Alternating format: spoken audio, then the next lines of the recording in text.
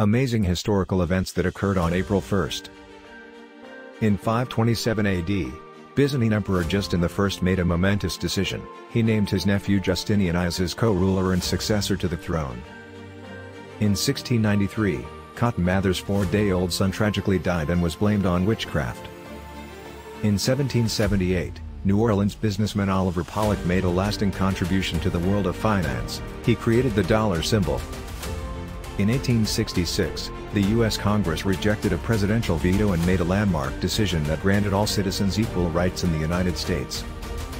Finally, in 1933, Nazi Germany began its systematic persecution of Jews by boycotting Jewish businesses.